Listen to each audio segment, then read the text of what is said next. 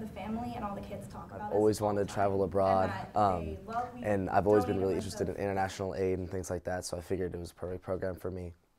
And since I've been in it, it's just been an amazing, life-changing experience. I mean, like, it has taught me so much that I never expected, and it's been a revolutionary program for me while I've been here at FSU.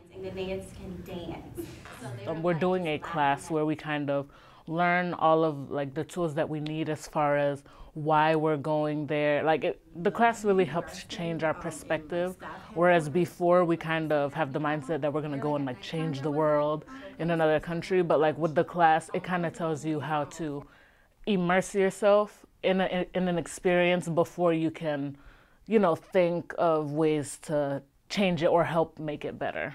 I don't think we had hot water any time in India, at least not the places we were. So I'll be going to Ho, Ghana, which is on the western coast of Africa, and in coordination with a local non-for-profit organization there, I helped design a public health water sanitation project.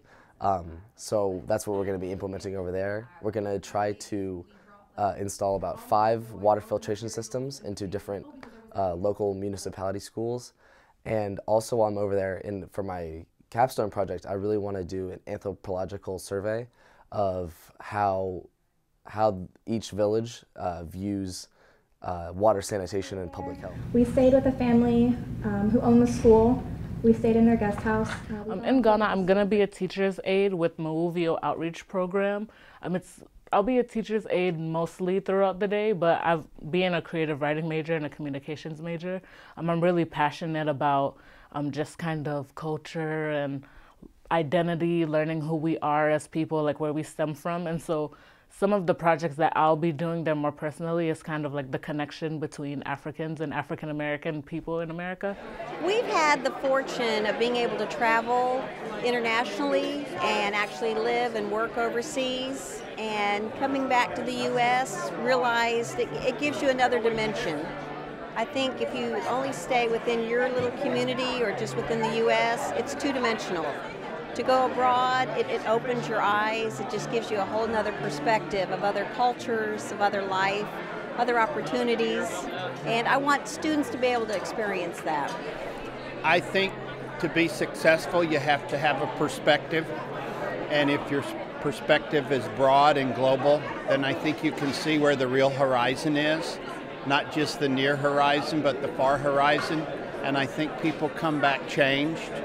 My wife and I lived overseas when we were in our early 30s, and it changed who we were and how we saw the world and how we perceived everything. And we feel like if you can do that as a young student, then your entire perspective and your willingness to give and to excel is just profoundly changed. Joe O'Shea has always told me this, and I really believe it's true. The only way to really challenge yourself and grow and think critically is to be thrown into an environment that you're not homogenous with, you know? Being put into situations that you're not comfortable with, or being thrown into different communities and really challenging yourself to think critically outside of the box, you know, forcing you to design your own projects and be part of a new culture, that is what really encourages you to grow as a person. And more than, you know, being able to be called a global scholar or winning scholarships or designing all these research projects, that's what's important, is that not only do I get to grow as a person, but in the process I get to help.